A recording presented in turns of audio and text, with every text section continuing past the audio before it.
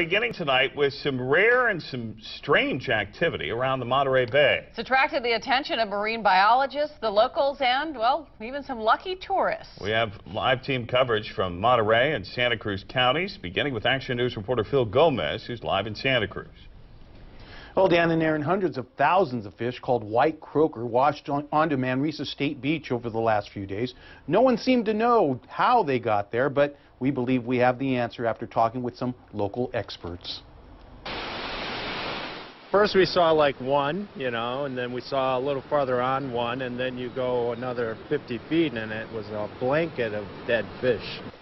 That blanket stretched for a quarter mile and was about 5 feet wide in some spots. White croaker fish with their mouths agape. Visitors say they were discovered just days ago. Obviously the tide took a lot of them out. There's a lot here, but some of them were stacked a foot deep yesterday. All you had to do was follow the seagulls. There were hundreds of them, and a sea lion who knows a free meal when he sees it. We saw the birds and we said, we better go and check this out and see what the birds are doing, and we're amazed. It looks like a factory has dumped all of its fish. Never seen anything like it.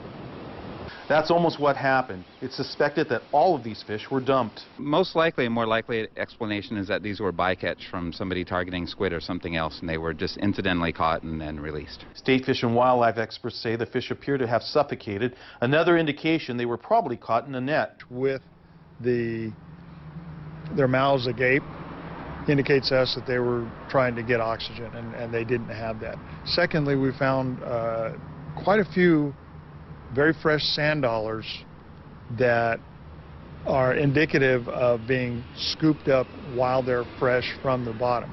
These nets are very deep, and so when they drop them, they will disturb the bottom. While croaker fish are okay to eat, there's no big commercial value for them, which is probably why they ended up on the beach instead of someone's dinner table.